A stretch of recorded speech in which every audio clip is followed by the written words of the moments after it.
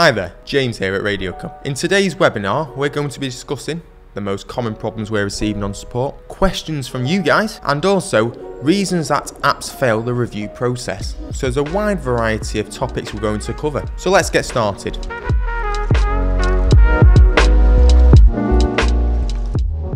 First, we're going to be discussing the most common problems we are seeing on support from you guys. The first issue is streams falling silent. Now, there's a variety of reasons. First reason is to do with track formats. Now, Radio.co supports MP3 or M4A file formats. Now, if you try and upload a file which is not one of them formats, Radio.co should alert you. However, sometimes, in rare instances, a file might get through. In that case, when Radio.co tries to play it, it will fall silent because it can't read the file. So always double check your files are MP3 or M4A file format. If you're not sure how to double check this, what I personally do, a little trick from me, is using a third-party application such as VLC Media Player. You can actually find out media information through that application and it'll tell you the file format. And again, while we're on file formats, another problem is the sample rate. So Radio.co only supports 44.1 kHz sample rate. Now, some tracks are 48 kHz. In cases like that, again, same reason with the track formats, Radio.co won't be able to read it, it'll fall silent. The second reason your stream is falling silent can be separation rules. So separation rules allows you to set a predefined amount of time, say like 100 minutes, between when albums can play and tracks can play back to back. So for example, let's say Queen, everyone loves a bit of Queen, don't they? If I've got artist separation for Queen set to 100 minutes, if a track from Queen is playing now, it won't be able to play for another 100 minutes before another Queen track can play. Same with album separation, but obviously just instead of being an artist, it'll be an album. So double check to make sure your separation rules aren't actually stopping audio playing. And what I mean by that is if you have 10 tracks uploaded to Radio.co, whether you've got artist separation or album separation set to 100 minutes, physically there's not enough tracks to fill that space between the 100 minutes of other audio. In that case, Radio.co will just fall silent simply because there's nothing else to play, and it'll just wait for that 100 minutes to elapse before playing again. So obviously that can also cause the silence you're hearing on your station, so always double check. That is a big issue we do see on support, so it's always worth just making sure with that. If you're ever unsure, just disable separation rules, see if it fixes the issue. If it does, there's your problem.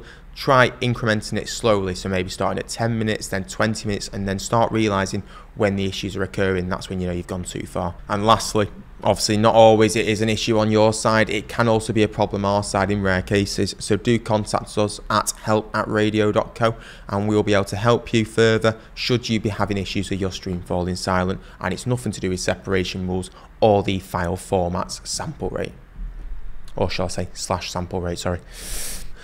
Another common issue we do see on support is the relay not working. So often this can be down to the relay format. Radio.co supports MP3 or AAC+, Radio.co streams, which are a version of MP3, Shoutcast or Icecast.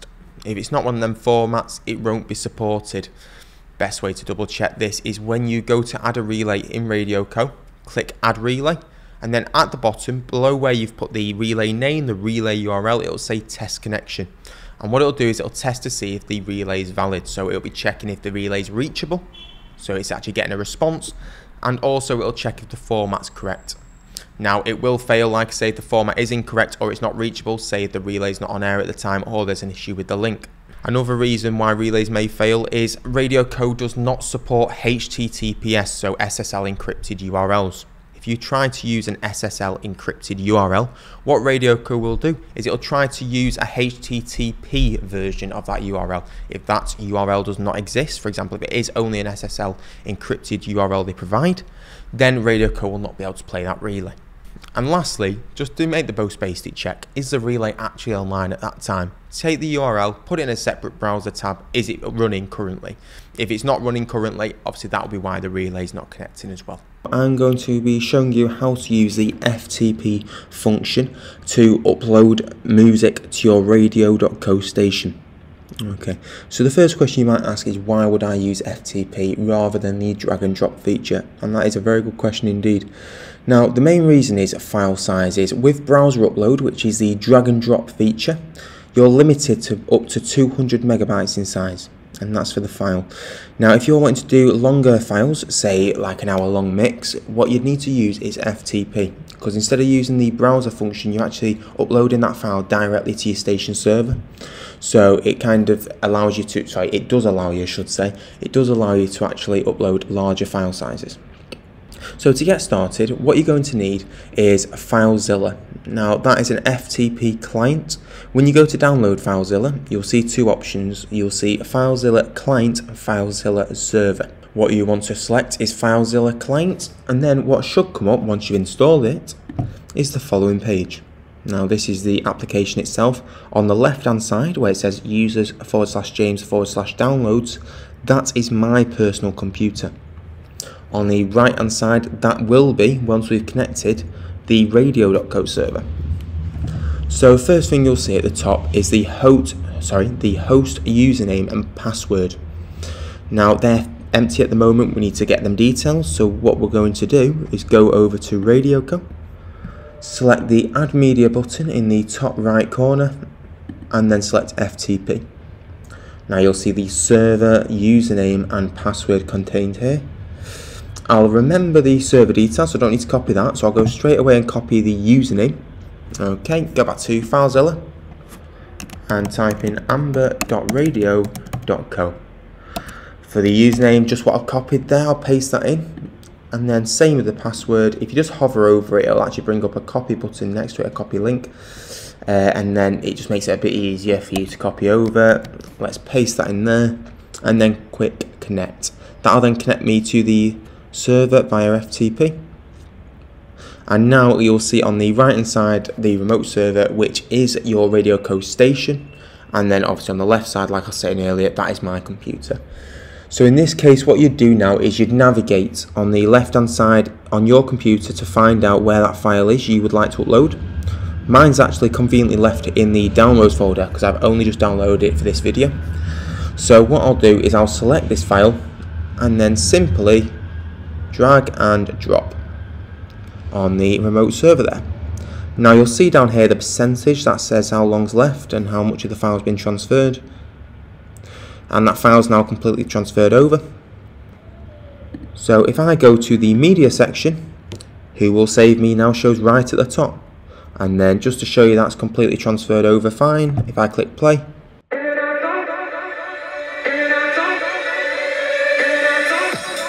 see, that's now completely transferred over, the file plays fine. At this point, like you would do if you were just drag and drop, if you were uploading by the drag and drop feature, you can add this to playlists, or simply if you wanted to play it now, you can just click actions, add to queue.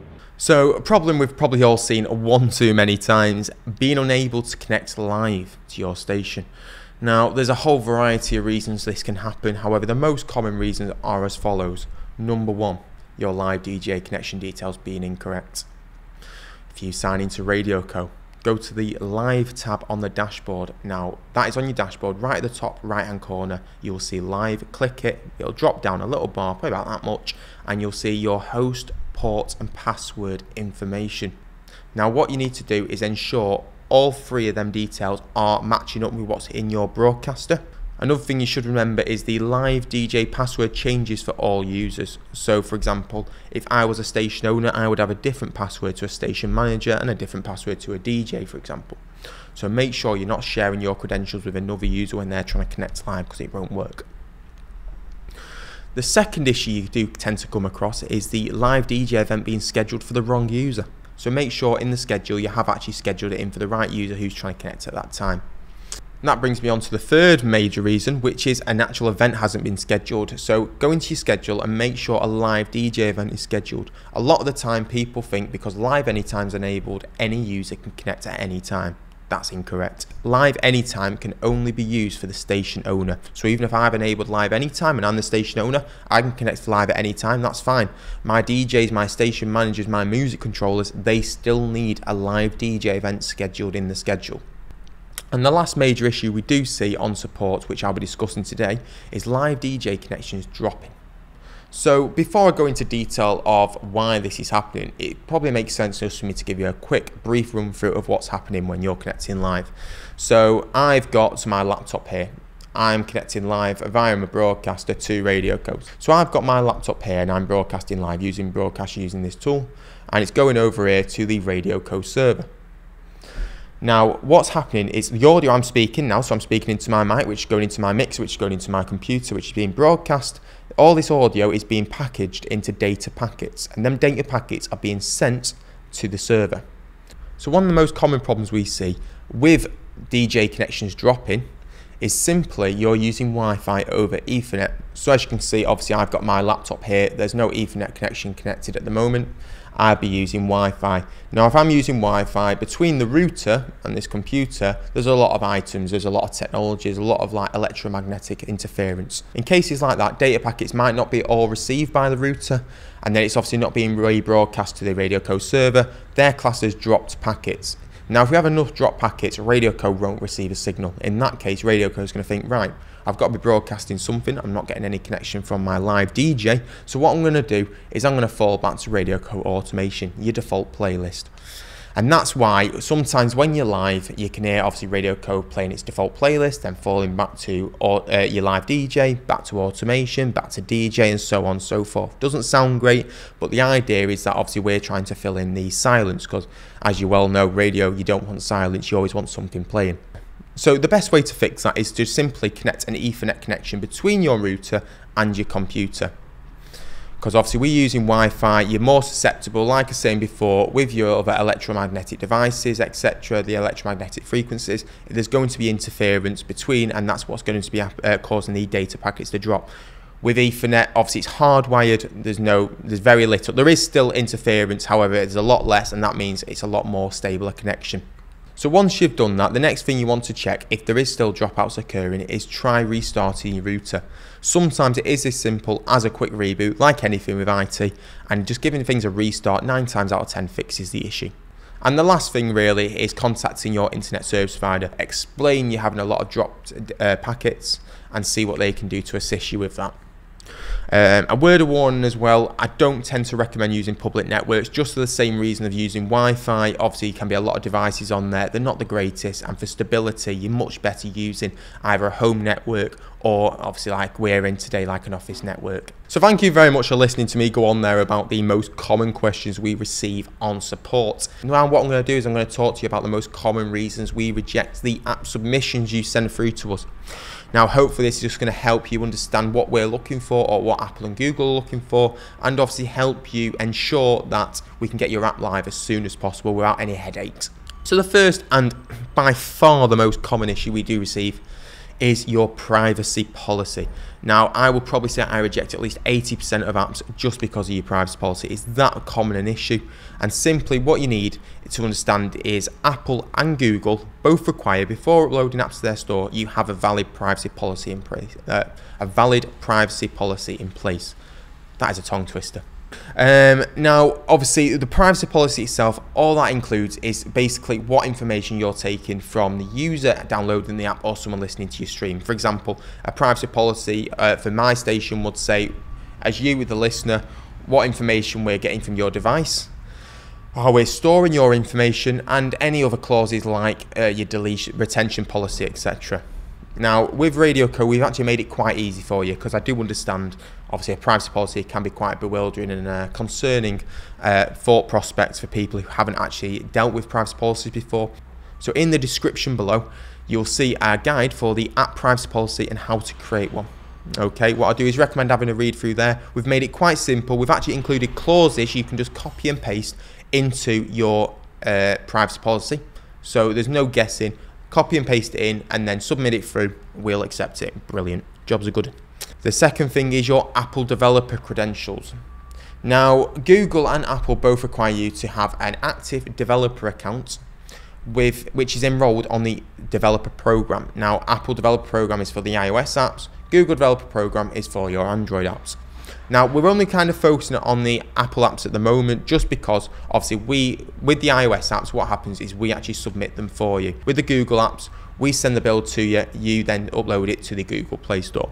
Now with your developer credentials, you need to make sure you're not actually using the Radio.co ones. A lot of the time people submit their Radio.co login details, getting mistaken for the developer account details, and that'll just get the app rejected. So what you want to do for the developer account details is head to developer.apple.com, go to that on a browser, click accounts in the top right corner, and then you'll be greeted with a login page. Now here we just need the login details, the email and password for this account. If you haven't yet got one, again in the description of this video we'll have a guide which will include information on how to create a developer account and also how to enroll on the Apple Developer Program. I must confirm again, you need to be enrolled on the Apple Developer Program. Don't just create an Apple Developer account and be done with it. You still need to enroll. It's $99 per year for the Apple Developer account. For the Google Developer account, which you also need, is $25 one-off fee. Make sure you're enrolled. If you're not enrolled, we can't develop the app for you.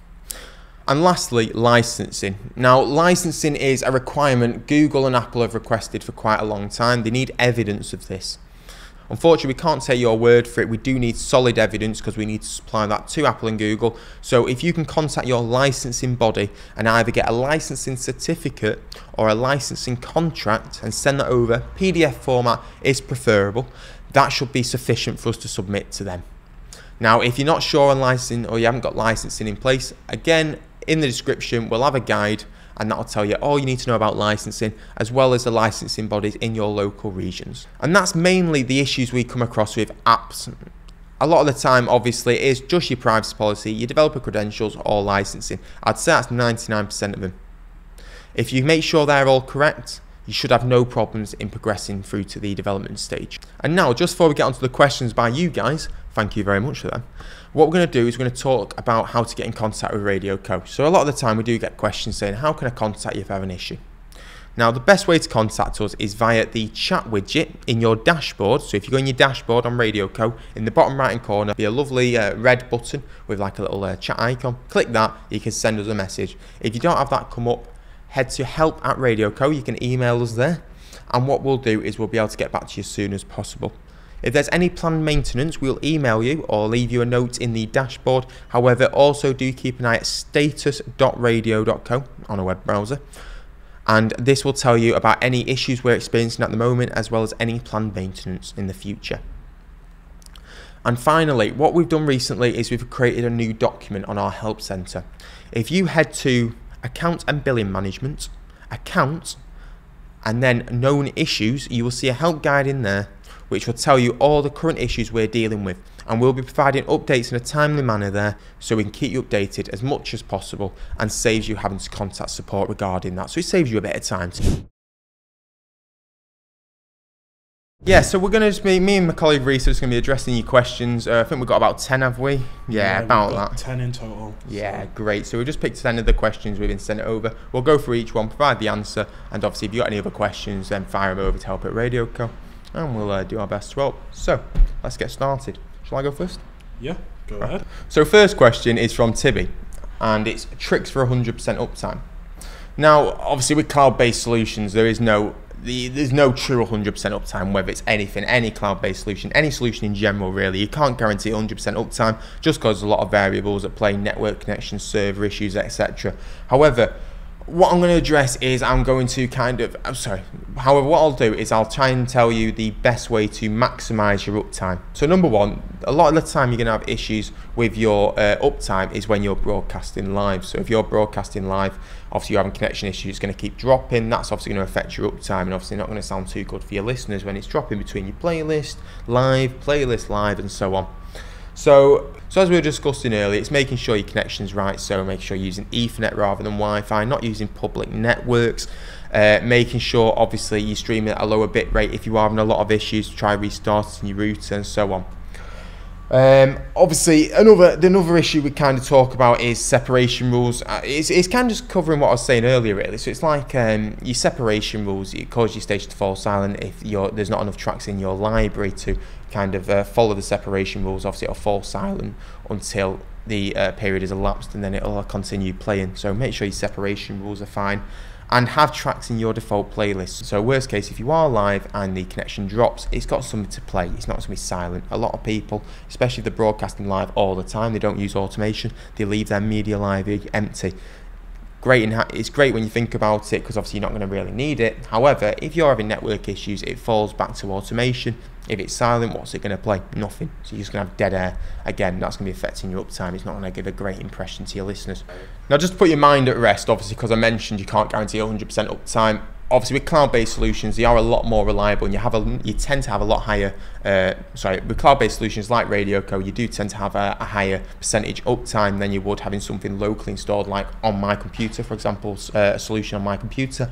Simply because obviously you've got a single point of failure. If my computer died, the computer turned off, there's a power issue, anything like that, that's off, I'm offline. Whereas with cloud-based solutions, we actually have redundancy in place. So for example, if one of our servers went down, we'd have another server pick up. If we had a station server issue and there was like a hardware failure, we could then swap out to another server, etc. So we always have something in place.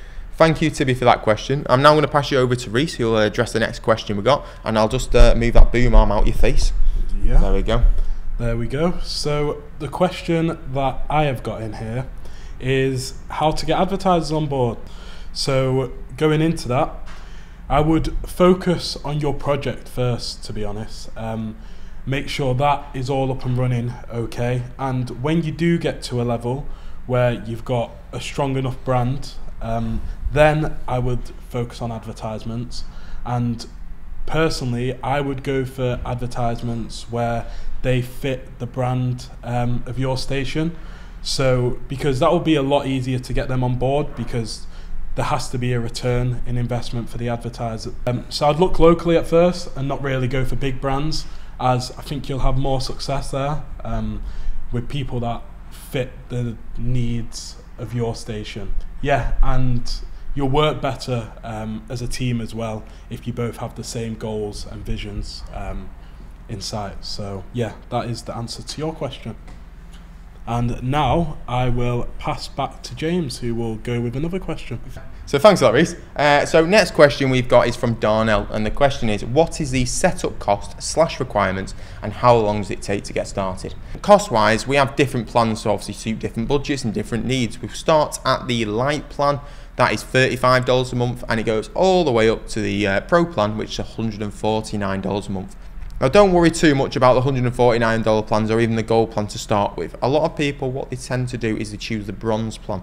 You can go light if you're just wanting very basic broadcasting. My personal opinion, bronze offers the best kind of range because you get most of the features you get on the higher plans, a bit less bandwidth and stuff. However, obviously you get most of the major features like your track editor, voice tracking, etc. Regarding what kind of infrastructure you need, the beauty of Radio.co, like I just mentioned earlier on when I was speaking to Tibby, is with Radio.co it's obviously all cloud-based, so you haven't got anything actually installed locally on your computer. Beauty of that is we call these a dummy terminal. So this is basically like you're just sending commands to a server. So any clicks you make on it, anything you do on your station, it's not actually happening on your computer. It's not using your processing power. It's all going to a server. The server's doing all the work for you. Beauty of that, you don't need a fancy computer. I mean, we've got Macs here. You don't need anything like that. You can set off, as long as your computer is not from the Middle Ages and it's not run on 512 megabytes of RAM, you'll be completely fine, okay? Regarding, the only kind of requirements I'd say is make sure it's a Windows or a Mac computer. Like I say, you don't need Mac. If you want to use Mac, there's no problem. We use Mac. But obviously, if you want to use Windows, that's completely fine as well. Just don't use anything like a Chromebook because you can't install broadcasters on there if you want to at a later date to go live. Now, regarding like peripheral items such as a mixer we've got here and a fancy microphone, this nice lovely Shure, I might add, you don't need any of that when you're getting started. All you need is a computer. You can actually get USB mics now as well. So if you're wanting to go live, you can get for a couple of dollars a USB microphone. It connects directly to your computer and you can broadcast live. Obviously, it won't be great audio quality like you're getting from something like this, but obviously you're looking at a couple £100 here easy. So obviously it just depends on your budget and how far you want to go. What I'd personally recommend there, Darnell, is to get your legs under the table, just start off with a USB mic. Like I say, $25 or something. You can pick yourself a decent one like for fine.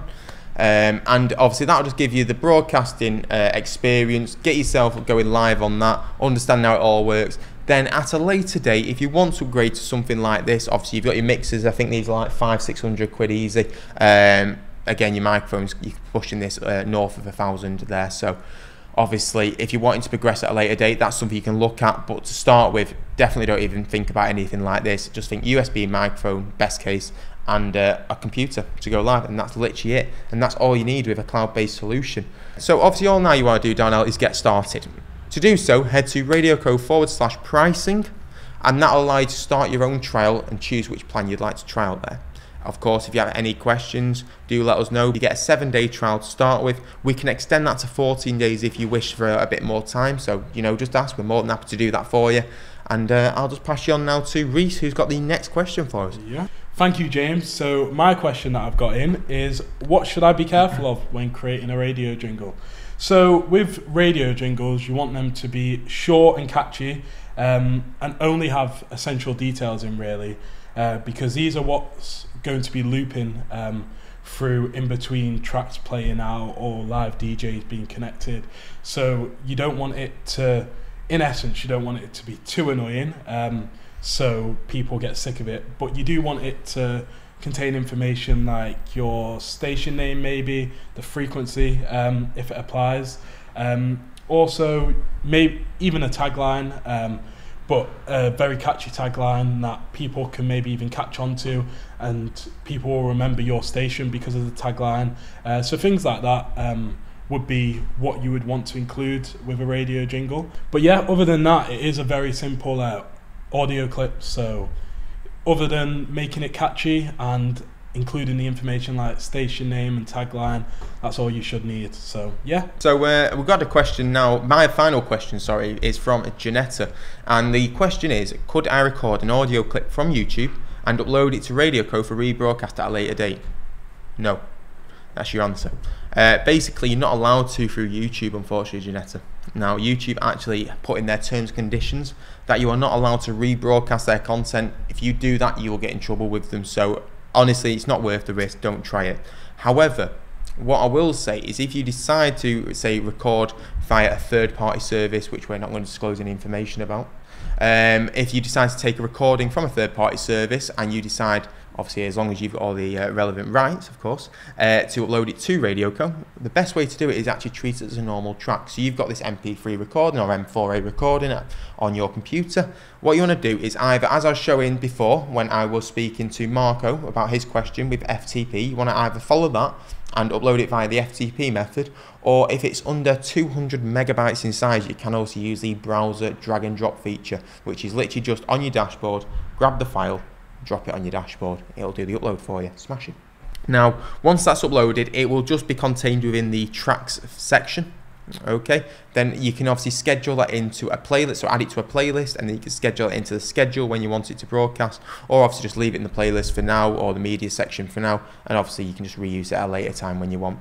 Or alternatively, if you want it to play right here, right now, what you just need to do is go to the tracks section, click actions next to the track, and then where it's 3 dots, and then click add to queue. That'll actually add it to the queue, and it should play after the current track or after your queue's emptied if you've added multiple tracks in there. I can't get my station to go live using Virtual DJ.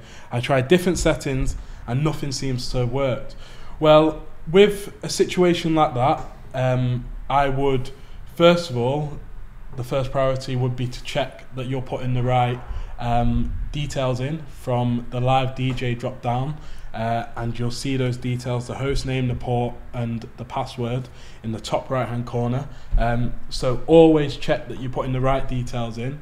And then how you would usually connect, there is a guide on this, but how you would usually connect on Virtual DJ on the latest version that I have installed on my Mac is you would go into Virtual DJ, go to the top right hand corner to the settings cog, where you would then head to broadcast on the side menu and select radio server, and in there you would keep everything the same, except you would put in the details from your dashboard in the live DJ drop down and head back to the main page of Virtual DJ where you've got the 2 decks at the top for you, and hit play on one of the tracks, and that should be connected for you. But we do have a detailed guide on this, which is at help.radio.co. So if you'd like to head to there for more detail, then that would be great. So moving on to the final question now of the webinar, it will be, how do we attract a larger audience? Well, that is a very broad question we've had in there, because You can do that in many ways. So first of all, I would like to list off just the things that we offer.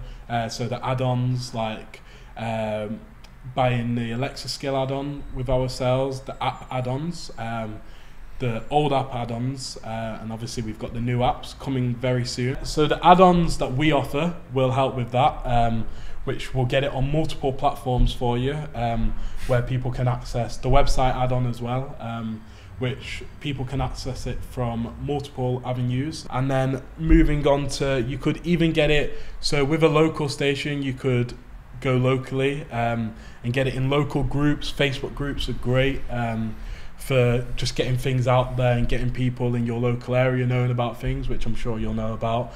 So getting into them and invited into them and putting your streaming link there, that will help you a lot. And the last thing I'll say, kind of relating to what I said just before this, is if your station is a very niche focus, then I wouldn't go too broad with the target audience that you're actually going for, and getting listeners in from different areas.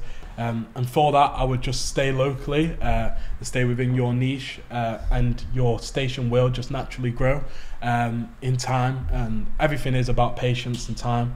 So yeah, I would just patiently wait, and your station will get there in the end. And we do actually have a blog on this, which will be linked in the video. So if you want more detail on that, then yeah, you'll be able to see that here. So thank you very much for your time. I hope you've enjoyed it as much as me and Reece have enjoyed presenting this for you. If you've got any ideas for the next webinar, any kind of topics you'd like to cover, do let us know at help@radio.co. We're hoping to kind of keep this going on a monthly or maybe every 2 months basis. Yeah. And yeah, thank you very much for all your time. It's been, like I said, I've really enjoyed it. I hope it's all been beneficial to you, what we've talked about today. And if you have any other questions which haven't been covered here, or you're experiencing any issues, don't hesitate to contact the support team at help@radio.co, or alternatively via the red chat box on your Radio.co dashboard.